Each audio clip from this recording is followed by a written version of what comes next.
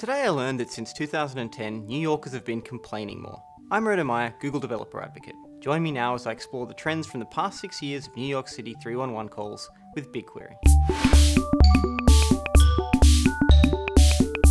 Most complaint types have seen an increase, but they're not consistently distributed, and many categories have actually seen a decrease. The most significant complaint increases are related to cars, noise, and garbage. The most striking are those related to parked cars. Frankly, I'm amazed anyone even tries to park in New York City. Illegal parking complaints are up over 400%, representing nearly 100,000 additional calls. That by itself is almost a third of the total increase since 2010. Blocked driveways and derelict vehicles represent another 100,000 extra calls, so it's clear that people just don't know where to leave their cars. Note that there is also a sharp increase in broken parking meter complaints, so some people at least are trying to do the right thing. Noise complaints have always accounted for the most 311 calls. They've now more than doubled since 2010, with over 200,000 additional calls in 2016, which represents nearly 18% of all calls. There's also notable increases in complaints about homeless encampments, dirty sidewalks, and missed garbage pickups, and a possibly not unrelated increase in rat sightings. Thankfully, the trend hasn't been entirely one way, with many complaint types seeing significant decreases. The city walls are looking cleaner, with complaints about graffiti and illegal postering both down, and illegal postering specifically down nearly 80%. Broken streetlights and faulty traffic signals are both down around 50%, possibly related to the gradual introduction of LEDs, and street repairs seem to be failing far less often.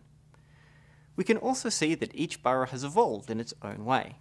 Here I'm looking at the complaint types that have increased or decreased at a significantly different rate in one borough compared to the others. In Brooklyn, for example, derelict vehicle complaints are more than 60% higher than the other boroughs. Manhattan saw the largest growth in complaints, and as you can see, really drove some of the categories with the biggest increases, particularly for noise and illegal parking. It also went against the trend for graffiti, street cave-ins, and faulty pedestrian signals, getting worse where the other boroughs all saw an improvement. In the Bronx, complaints about loud music on the street and coming from cars have grown at around twice the rate of the other boroughs. Meanwhile, in Queens, complaints about poor street conditions, including potholes and cracked roads, are up 10% against a 5% downwards trend everywhere else. Finally, in Staten Island, the alleys are even dirtier and broken streetlights are up against the trend.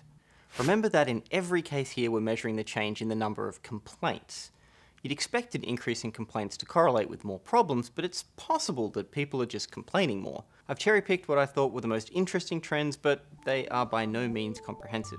As always, your first terabyte of processing each month is free, so I invite you to open up BigQuery and do your own trend investigations on this and all our other public datasets, and share your results with us using the Today I Learned with BigQuery hashtag. And as always, subscribe to our channel and follow our blog to learn something new every week with BigQuery.